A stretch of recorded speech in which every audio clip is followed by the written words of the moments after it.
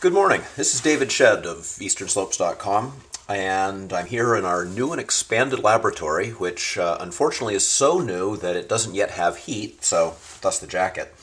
Luckily it does have a microwave, so I'm able to heat up some coffee and keep myself warm that way. What we're doing today is something that we do all the time as a safety measure, which is practicing replacing the batteries in our headlamps with our eyes closed or in the dark. You can't tell because, of course, you can't see my face right now, but as I'm doing this, I have my eyes closed, and I'm pulling the batteries out. This is a Black Diamond Storm. It's a headlamp that's designed very specifically for winter, and since it's getting cold, we're getting prepared to take it out and use it.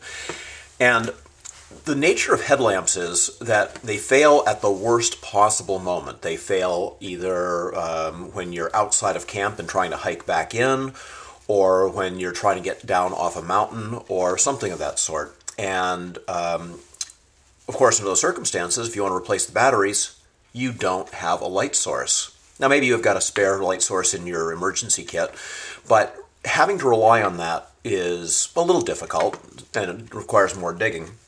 So we always practice and just know, and of course for us it's a little more difficult because we have all of these and there's different headlamps coming in, we're trying different things all the time. So we have to practice, get used to them, and do this fairly often. So what the key is to know the headlamp and really pay attention to it. The Storm is a little more difficult than most because it's a 4 battery, and I think all of the rest of these, that's a single battery. The rest of these are 3 battery units, and so the 4 battery unit, there's an extra layer, and making sure you get that first one set correctly is even more difficult. The first step is know your batteries. I typically carry a spare set of batteries with a rubber band around them. That way they're always right together, and there's nothing that is difficult, like if you put them in a plastic baggie or something like that, and try and get them out of the baggie, it's relatively easy to drop them. With this, it's easy to get them in my hand and take them out one by one as I need to. The other thing is, in knowing your batteries, we often use, these are rechargeables, and if you notice, these have a very flat base to them.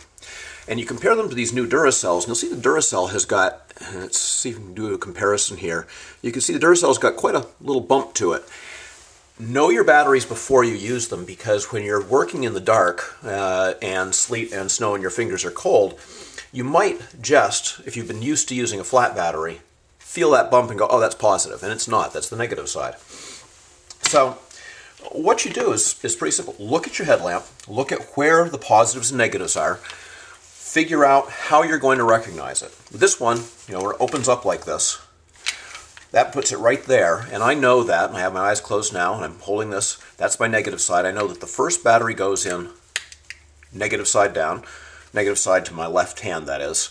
We'll hope I'm right about this, to be honest with you. Again, I haven't used this light much yet, so I could be wrong.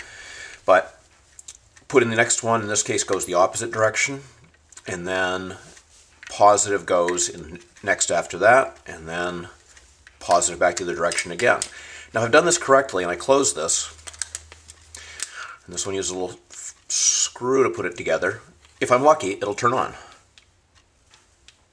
And it's not. You can tell I need to keep practicing this.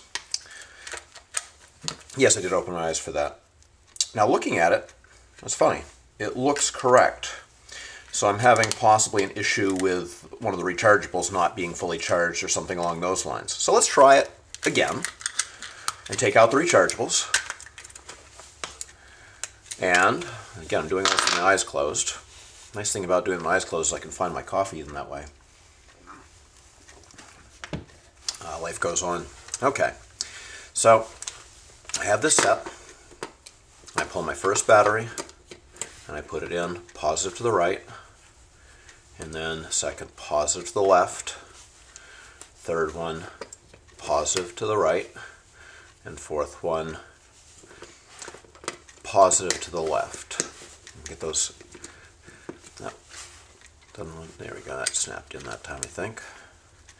And close it up. And there we go. So there is hope. I can do it right. And I'll practice that 2 or 3 more times, again with my eyes closed, before I go out there. And that way, I just don't have any worries. And interestingly enough, when you are in an emergency situation, let's say you're coming down, you've gotten off a trail and you're coming down off a mountain or something like that, and reasonably so, you're scared or at least in a heightened state. So you're feeling, high adrenaline, high heartbeat, all those things, and you're nervous. A situation like this can actually go the exact opposite direction you'd think it would. You'd think, oh, geez, I lose my headlight, I don't have any light, this is horrible. But when you stop and take something like this and take a little mini emergency and turn it to your favor, and you have to relax and put that together and then turn that back on, and you have light again. What that does for you is you've accomplished something, you've succeeded at something, and it calms you, and it makes you then be able to take the next step with more confidence. So being prepared for a bad situation can actually make you better at a much worse situation. Hope this is helpful for you, and I hope you'll go home and take your own headlamp, whatever it is, and practice with your batteries and use that and give yourself just a little bit more of a margin for safety. So again, this is David Shedd, publisher and senior editor of EasternSlopes.com, and I hope you've enjoyed this video.